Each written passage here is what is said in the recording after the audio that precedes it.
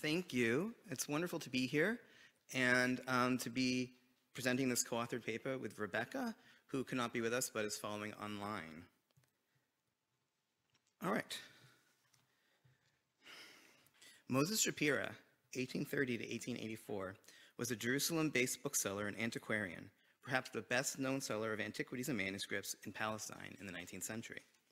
Shapira continues to be well-known today for his sale of 1,800 fake items of Moabitica to the German government in 1873, and especially for his attempted sale of a manuscript of Deuteronomy in Berlin and London in 1883, a manuscript he claimed was an ancient version of the book, but which was identified by scholars as a forgery. While the Moabite pottery and especially the Deuteronomy manuscript have received much attention, scholars have generally failed to put them in broader context. The two of us are both interested in such contexts. Rebecca, in Shapira's role in transferring Middle Eastern manuscripts and knowledge to Europe in the late 19th century, and I in what his career tells us about how the Antiquities trade developed in this period. In this paper, we will look at the manuscripts sold by Shapira to the then Royal Library in Berlin and by his estate after his death in 1884. What were they? How did he get them? And how profitable were they? We will then put these manuscript sales in the context of the sales of antiquities of other kinds, including artifacts of clay, stone, metal, and so forth, from Palestine in the late Ottoman period. As we will show, Shapira's move to sell both manuscripts and other artifacts to European institutions in the 1870s marked an important transition, one that would help transform the nature and scale of the trade in antiquities from Palestine. The Royal Library has a total of 54 manuscripts from Shapira.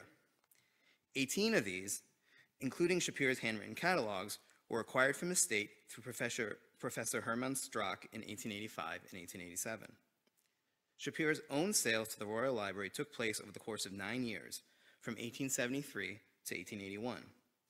It is not clear how the relationship was first established, but Shapira was already known in Germany thanks to the Torah scrolls he offered for sale through the Frankfurt-based bookseller Johannes Alt in 1870. Shapira's first sale of 4 manuscripts in 1873 seems to have taken place in at least 2 installments. That year, Moritz Steinschneider, Hebrew bibliographer and assistant librarian in the Royal Library, announced in his bibliographical journal, Hebräische Bibliographie, that the library had, quote, had acquired, quote, 2 Arabic Hebrew manuscripts from Shapira of Jerusalem when he was passing through, end quote. Steinschneider also noted having had only a few moments to examine what would become the library's Manuscript Oriental Quarto 554, a 15th or 16th century copy of a commentary by Shlomo HaRofeh. Shapira was paid 140 thaler for the 2 manuscripts, Oriental Folios 627 to 628, both copies of a quote-unquote unknown Yemenite ritual. Whereas the liturgical content interested Steinschneider deeply, the presence of Babylonian vocalization on non-biblical Hebrew gave him unease, and he questioned how this ancient Assyrian vocalization system could have been retained by the Yemenis into the 16th century. Steinschneider also noted the need to be cautious given the concurrent sales of Shapira's dubious Moabite pottery. Yet by the time Steinschneider published his catalog of Hebräischen Handschriften in the Royal Library in 1878, such fears about authenticity had been allayed. Indeed, they may even have been put aside that same year, as the library made a second purchase later in 1873 for 76 thaler of the aforementioned manuscript of Shlomo HaRofeh and a third unknown Yemenite ritual, Manuscript Oriental Folio 629, which may have helped prove that such vocalization was commonly found on Yemenite manuscripts. According to Steinschneider's catalog, Shapira visited Berlin again in 1877 with a collection of 50 manuscripts.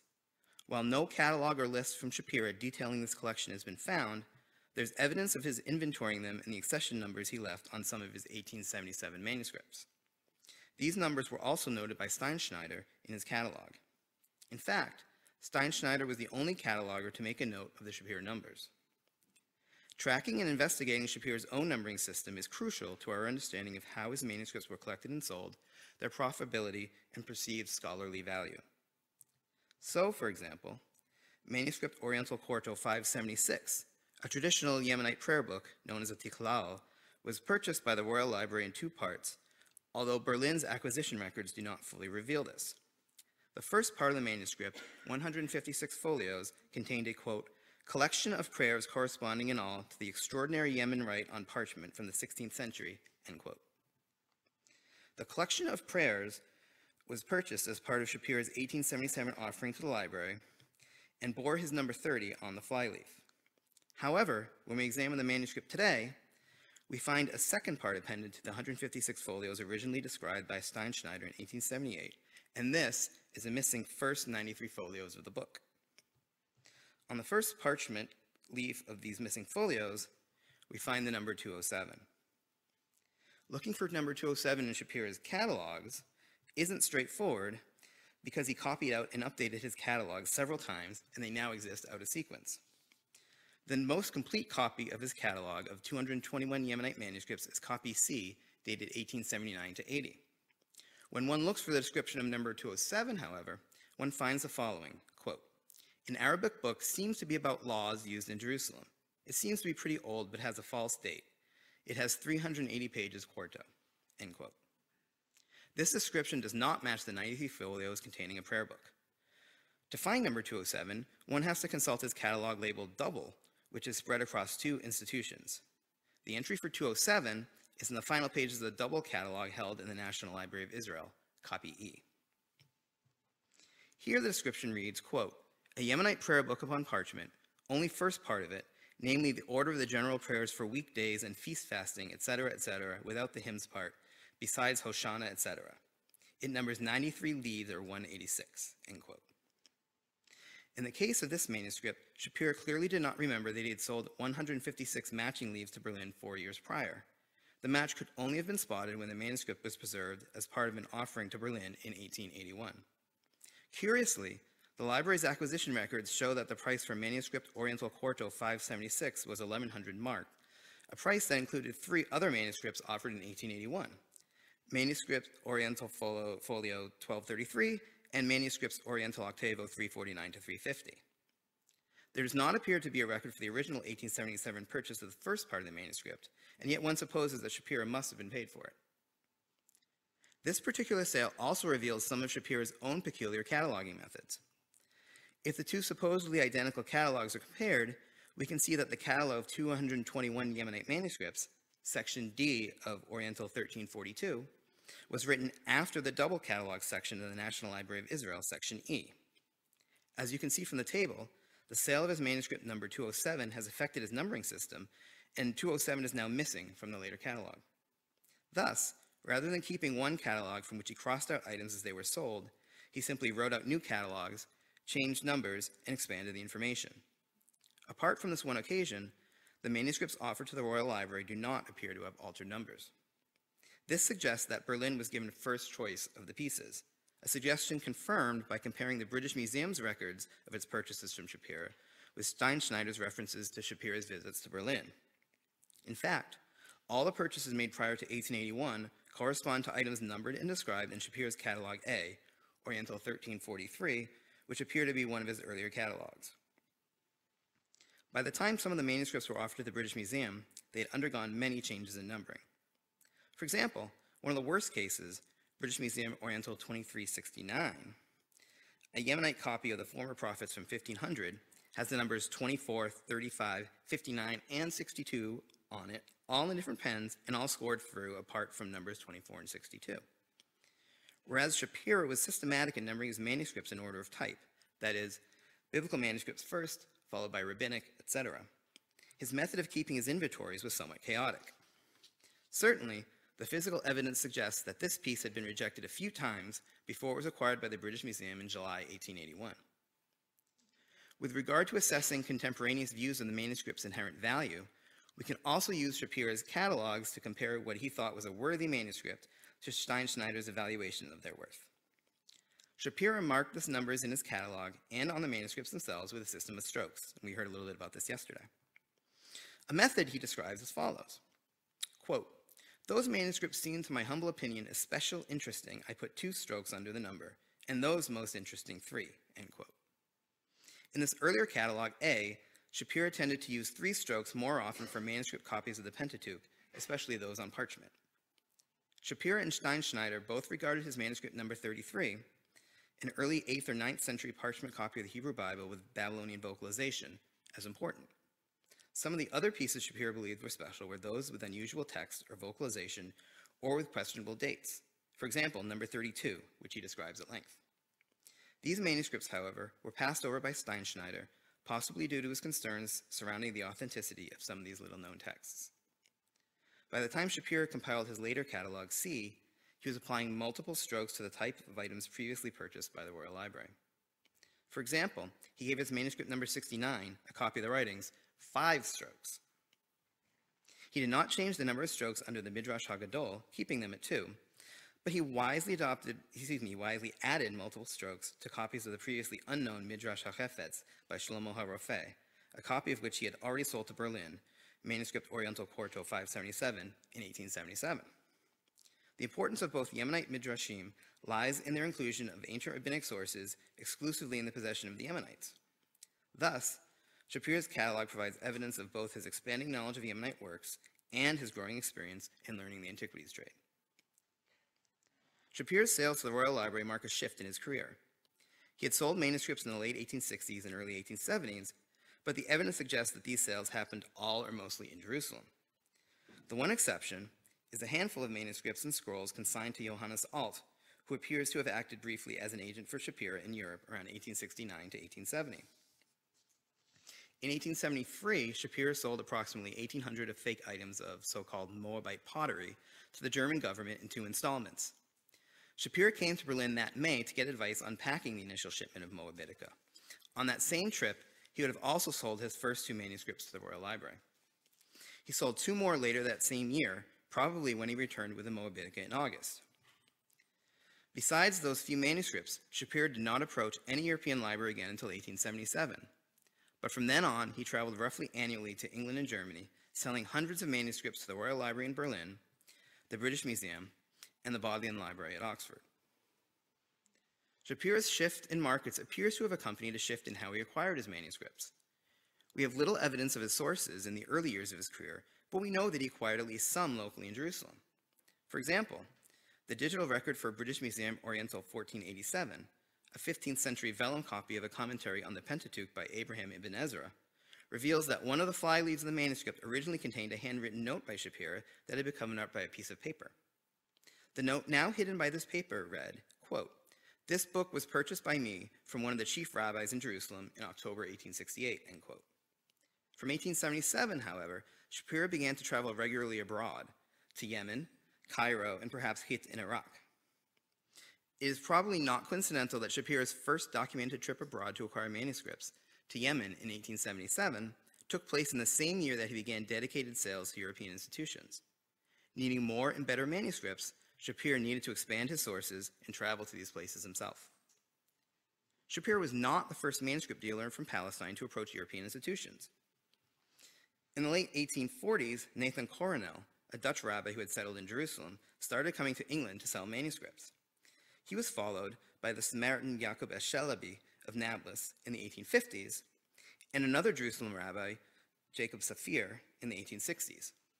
In the 1870s, all these dealers were selling manuscripts to the British Museum, the Bodleian, and or Cambridge University Library, along with Shapira. With the circulation of texts from the Cairo Geniza in the early 1890s, another round of manuscripts was sold to the same institutions by Rabbi Shlomo Wertheimer and the merchant Samuel Rafalovich, both of Jerusalem. This turn to selling items in Europe was part of a much broader pattern at the time. By the 1860s, the Kaborsi family of Nazareth had started to ship antiquities, especially coins, to France for sale and to bring them in person. In the early 1890s, the French scholar Charles Clément Guenot commented, quote, "These merchants from the Orient who come from time to bring antiquities to Europe," end quote. That is, it was a recognized phenomenon by this point. And in the same period, sellers of religious souvenirs, or objets de piété, that Jerusalem was famous for, including beads, rosaries, and various other items of olive wood and mother of pearl, also brought their wares increasingly to Europe and the United States. In fact, the late 19th century is marked by a mass movement of people from the Levant, as from Southern and Eastern Europe, enabled by technological changes such as the rise and development of steamships and railroads, and the ease and lesser expense of international travel that these created. To put it another way, the same steamships that brought more tourists to Palestine also brought more merchants from Palestine to Europe and eventually America. This explains the general conditions under which residents of Palestine and other parts of the Middle East increasingly came to Europe and America in the later 19th century, whether just to do business or to settle permanently. But there are also specific reasons why sellers of manuscripts and other antiquities would come to Europe. Quite simply, they could make more money selling items to institutions and collectors in Europe than to visitors to their shops or homes in the Levant. The process by which an antiquity made its way from find spot to European institution was a circuitous one.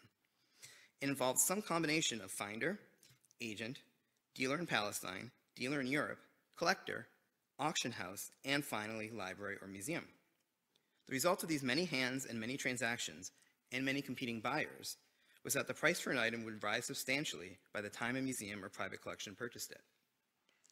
Understandably, collections in Europe and dealers in Palestine were both interested in streamlining the process, cutting out the middlemen and competition, and increasing profits and decreasing costs. European institutions bought more manuscripts and paid more for them than tourists in Jerusalem. Marketing goods directly to Europe might lead to more profits for dealers while still allowing potentially cheaper acquisitions for museums. In Shapira's case, we can see that selling manuscripts to European institutions might have profited him immensely. The pilgrim and tourist souvenirs in his shop would not have made him much money.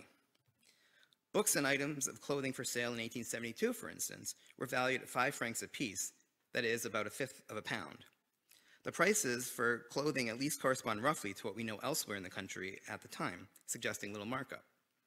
Antiquities were more profitable. The 1,800 items of fake Moabite pottery that he sold to the German government went for about 18,000 thalers, that is, 2,700 pounds. In other words, about £1.50 per item.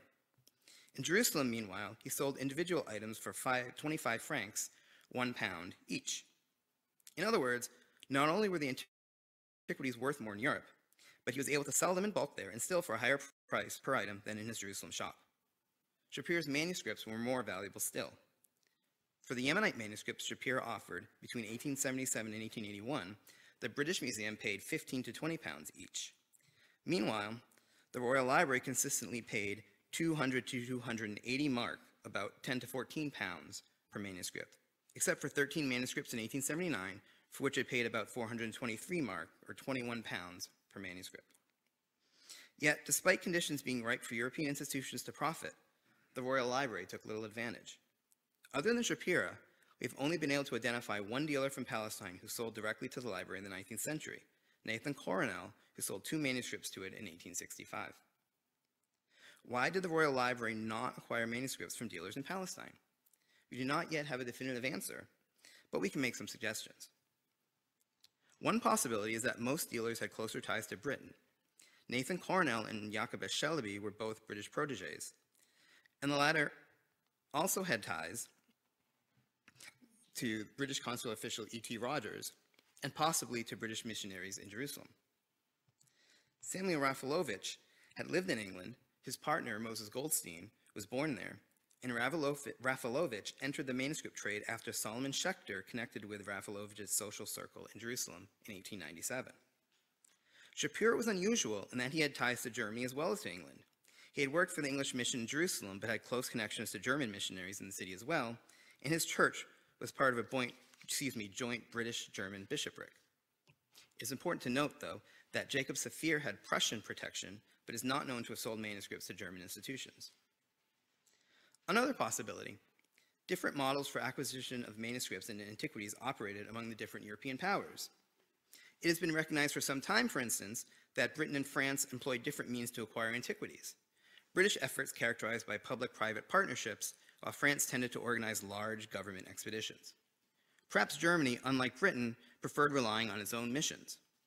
Over 7,400 of the roughly 10,600 Oriental manuscripts acquired by the Royal Library between 1850 and 1890 came from the collections of the European scholars and diplomats Wettstein, Petermann, Sprenger, Minutoli, Landberg, Sachau, and Glaser, as we've already seen here. In Shapira's case, he approached the Royal Museum first, but they selected only a small number of manuscripts, with a bulk left for the British institutions. So 36 bought from Shapira himself by the Royal Library versus some 250 by the British Museum. It may also be that dealers from Palestine sold manuscripts to European booksellers who then sold some of these items to German and other European institutions. Well-known booksellers like Fischl Hirsch, A. Asher and Company, and Samuel Schönblum all appear repeatedly in the Royal Library's accessions. The question then is where they got their stock of manuscripts. Finally, we might consider that the Royal Library was not particularly interested in manuscripts from Palestine or in Hebrew manuscripts. The manuscripts Shapira shopped in Europe, after all, came largely from Yemen, Egypt, and Iraq, not from Palestine. Compare this situation with Arabic manuscripts, where in the years around 1900, the Royal Library brought almost 200 from the Paris-based Iraqi dealer Ibrahim Elias Jeju, along with smaller numbers from Gabriel Sethian and J.J. Naaman of Baghdad. The trend of buying Arabic and not Hebrew manuscripts from sellers based in Cairo, Beirut, and Baghdad only increased over the early 20th century. Whereas the negative impact of Shapira's collecting activities on the Jewish communities of Yemen have been illustrated by scholars such as Noah Gerber, the positive outcome of his manuscript sales to European libraries, that is, helping further academic knowledge of Yemenite Jewish history and culture, is largely unsung. In 1891, the growing presence of Yemenite manuscripts in European institutions and the growing scholarship on them enabled Adolf Neubauer to compile the first published survey of Yemenite literature. Neubauer recognized Jacob Saphir's great contribution to scholarship on this subject. His failure to mention Shapira could be attributed to the fact that Steinschneider's second catalog, which would include Shapira's 1879 and 1881 contributions to the Royal Library, wasn't published yet. Nor were the catalogs revealing the sheer extent of his collections in the British Library. Nevertheless, over 100 years later, Shapira's absence from this body of scholarship remains virtually unchanged. In addition to their impact on scholarship, Shapira's manuscript sales are also important for pointing to important changes in the trade in Palestine at the time. The increasing contacts that merchants in Palestine and the broader Middle East made with institutions and individual collectors in both Europe and the United States were one of the major factors that transformed the antiquities trade in this period.